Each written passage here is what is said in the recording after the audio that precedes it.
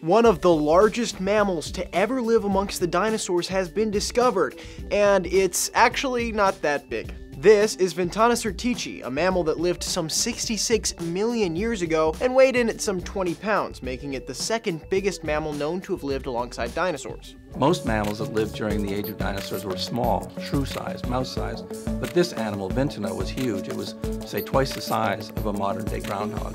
That is enormous during that interval of time. Researchers discovered the mammal's skull in Madagascar, which means it would have lived on the supercontinent of Gondwana, which later broke up into South America and Africa. That makes it a Gondwanatherian, which makes this discovery even more significant. The Gondwanatherians are an extinct group of mammals shrouded in mystery because scientists have only discovered fragments of their fossil record, which might help explain lead researcher David Krause's excitement at the discovery. Do you remember your reaction at that moment, what you did, what you said? Yes, I remember being very excited, and what I said probably can't be repeated.